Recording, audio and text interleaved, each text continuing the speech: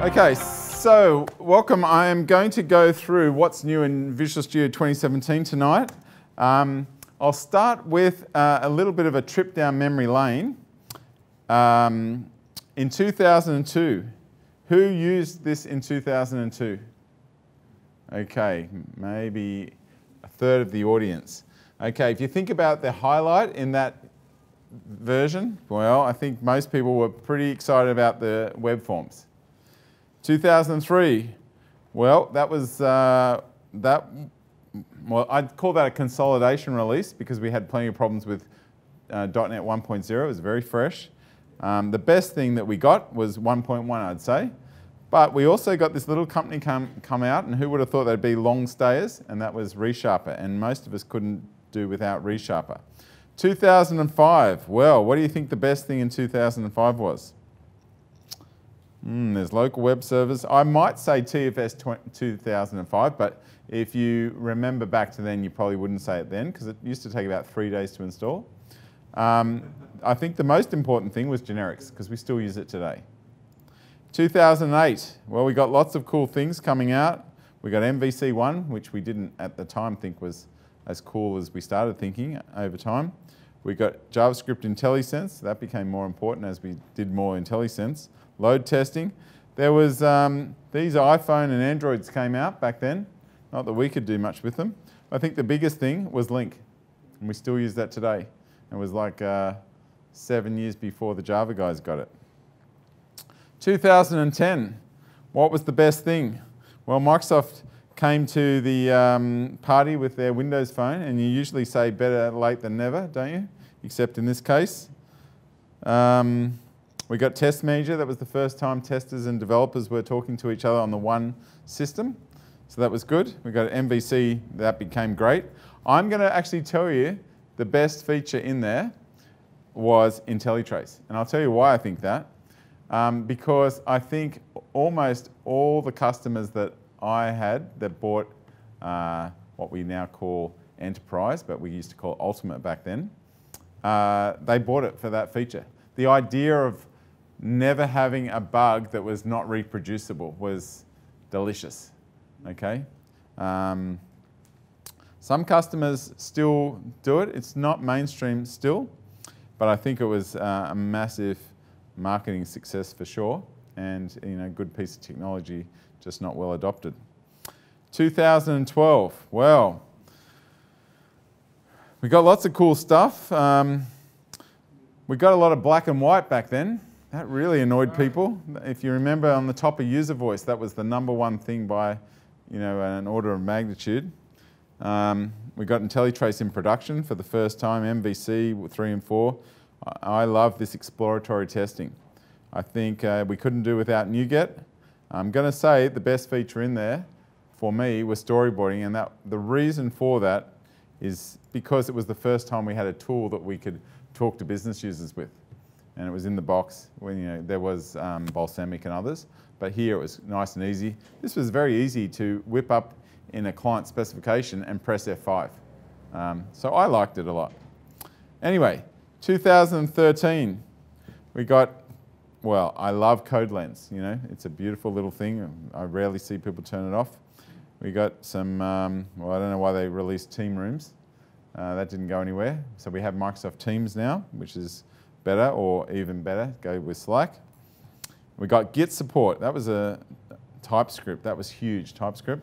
But I'm going to say the #1 thing was visualstudio.com. And at the time, the Visual Studio TFS team did not want to do this. They were mandated to do this by the bosses, the big bosses. They had a lot of requests from all the MVPs and all the users. And one of the top of the list was not give us a cloud-based version of TFS. But Microsoft were investing heaps in Azure, and it's kind of interesting. We would put this at the top now. We would say, like, I don't want to manage my own TFS server. In fact, I just did a session at TechEd with Daniel Malik on this, and we upload that version to SSW TV as well about how to move it to the cloud, and that's the end of TFS in the office. So the other thing we noticed was Microsoft started changing the way they were delivering stuff. They were delivering stuff to us every 2 years. It was like this massive kind of trying to boil the ocean approach. they started giving us these updates which were not service packs. And they had some little fixes, and as we got going, they started giving us more and more stuff in here. We would get a whole lot of Git improvements. We'd get new versions of JSON editors. We'd get all these nice charts in the portal. We'd get tagging, work items without tags. Okay, that's how we had to live before.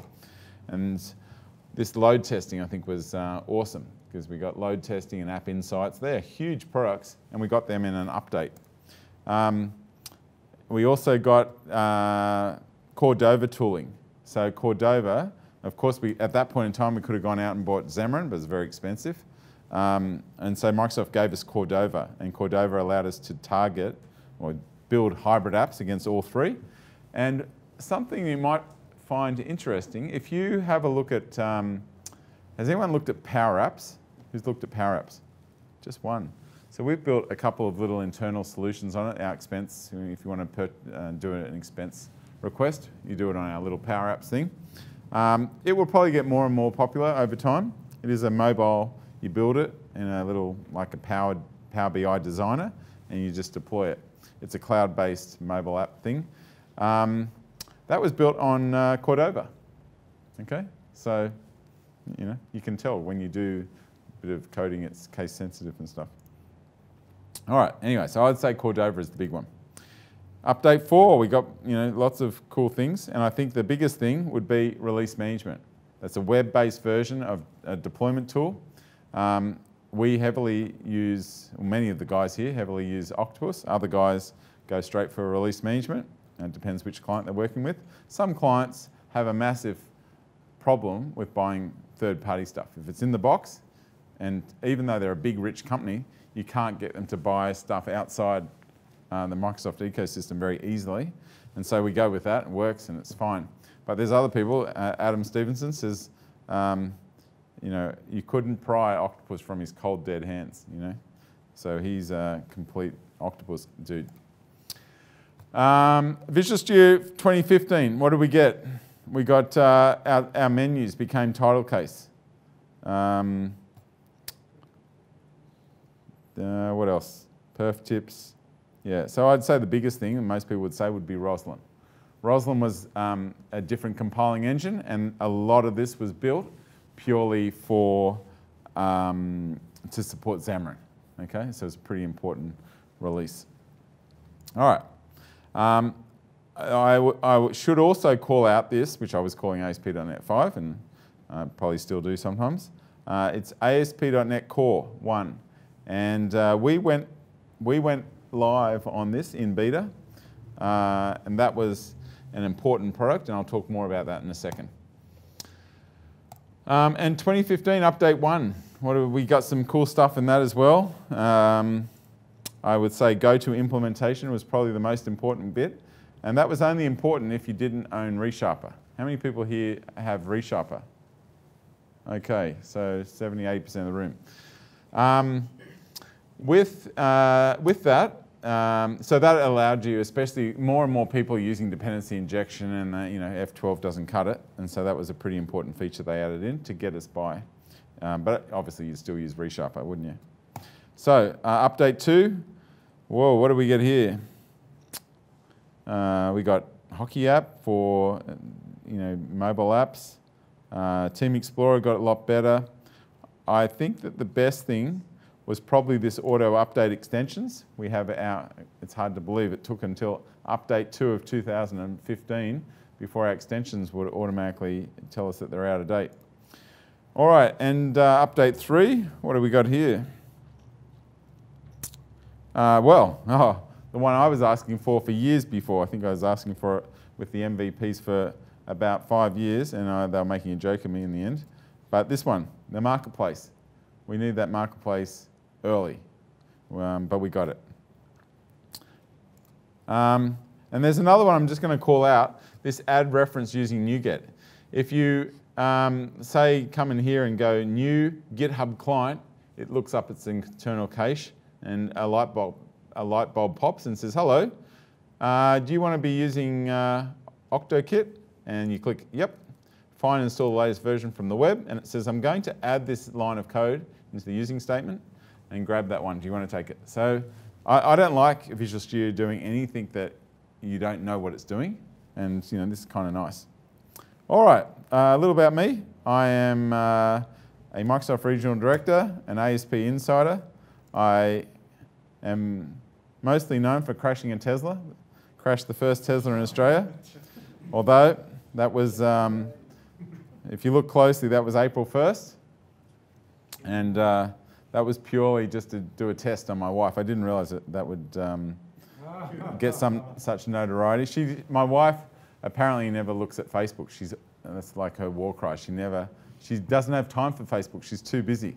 Well, I posted this up, and within minutes, she called me on the mobile and said, "Are you an idiot? Take that off Facebook. You don't have insurance." All right. So anyway, that was a good trick. All right. And I have two beautiful girls, and this is what I looked like when Visual Studio first came out. Gee, I was young. That was my little Eve. So hopefully, how many people have already installed Visual Studio 2017? Ooh, hardly anyone. Okay, just a few. So I guess my goal is for you to realize that this version is worth installing by the end of tonight.